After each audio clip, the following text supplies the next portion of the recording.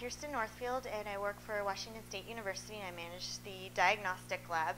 In video 1, we went over how to send me your sample properly so that I can do the tests. And in video 2, which is this video, we're going to go over each individual test that we do here in the lab. The test that we do is a detection test for Varroa mites. So when I get your sample, I put it in a series of tubes that have been cut in half.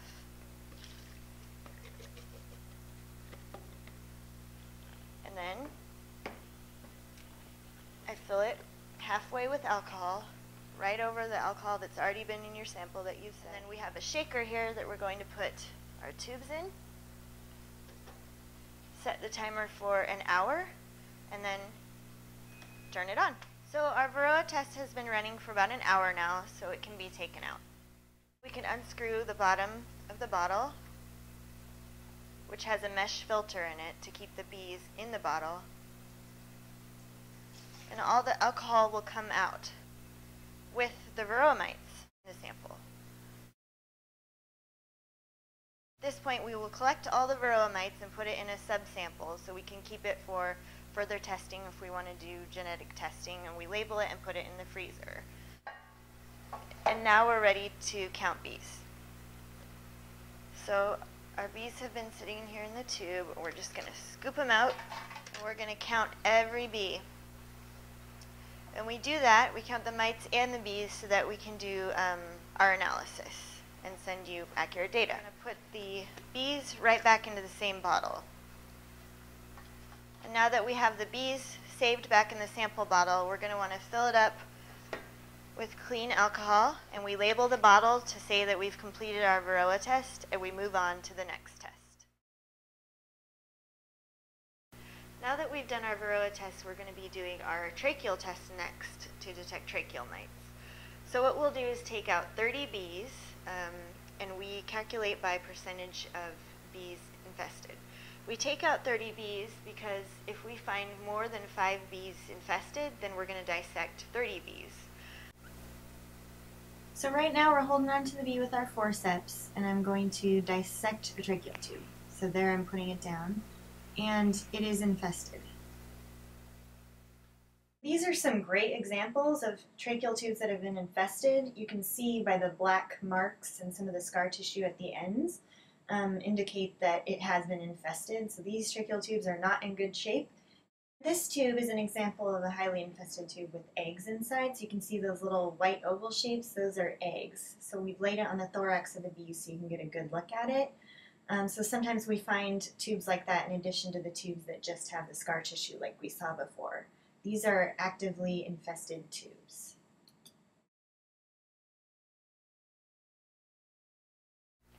Okay, so now that we've done our Varroa and tracheal tests, we're going to move on to Nosema. And so for this test, we need 50 bees. And as I said in video 1, we need half a cup to more preferably a whole cup of bees, because this Nosema test takes so many bees as well as the Varroa, but we need to be able to save enough bees when we're done so that we can do another Nosema test if we need to. But so as I said, we need 50 abdomens. So we're going to pull them off the bee. So now we have our 50 abdomens off of the bees. So at this point, we're going to put 10 mils of water into the mix. And this is distilled water. Okay. We pour it in with the abdomens. And we're going to crush the abdomens into a paste.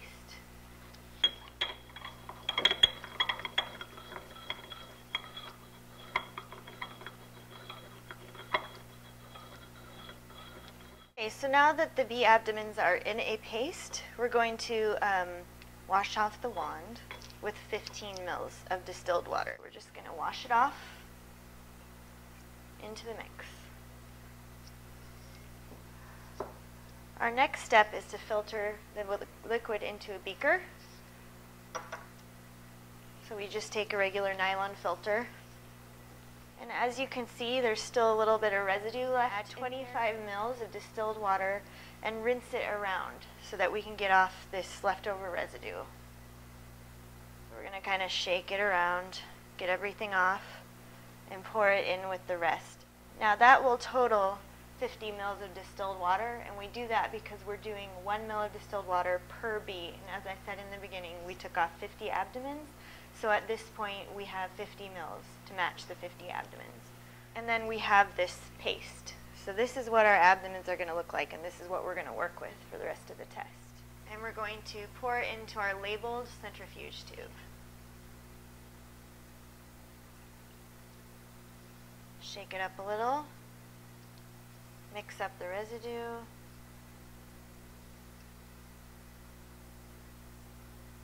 Okay, so now it's ready to go.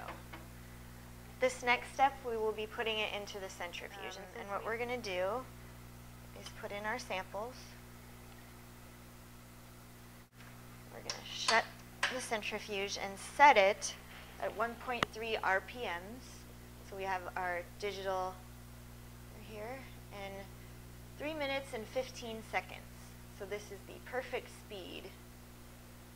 Push the green arrow and it will spin. And what it's doing right now is being suspended so that in the end, all the junk that we don't want will be at the top and we can pour it out. So now the centrifuge has stopped spinning. Now we can open it up. Quite loud. And we take out our sample. So as I was saying before, all this excess liquid that we don't want, we're going to just pour down the sink. And we have this pellet here at the bottom, and that's what we're going to continue to work with. So as you see, our pellet is left here in the bottom, and that's what we want. That's what we want to work with. So at this point, we're going to add 50 mils of distilled water, clean distilled water, back into it. We're going to carefully pour it in because this is now going to be really, really close to overflowing.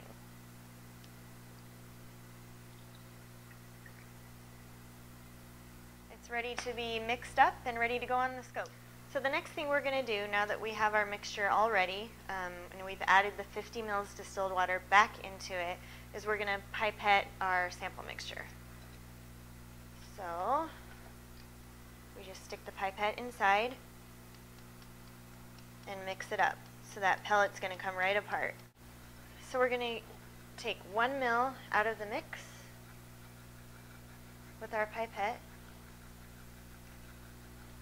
and place it into a sterile 1.5 mil microcentrifuge tube. And the reason that we do this is because later we may do PCR DNA analysis on the sample. So we want to put it in the freezer, have it labeled, and be able to do that if we want to in the future.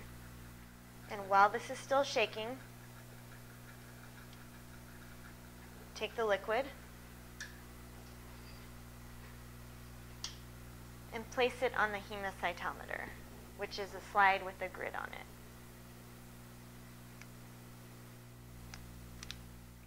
So these are some spores that I've laid out on the hemocytometer grid like we were talking about earlier, and this is a highly infested sample. So we don't want to see these, but those are spores sticking to the grid. This is another sample that's highly infested, and you can see the spores very apparent there in an oval shape. So this is a sample that's very infested. This shot was taken with an electron microscope, and you can see the Nosema spores, which are those oval shapes there, stuck to a piece of debris within a bee. So you've seen what we do here in the diagnostic lab.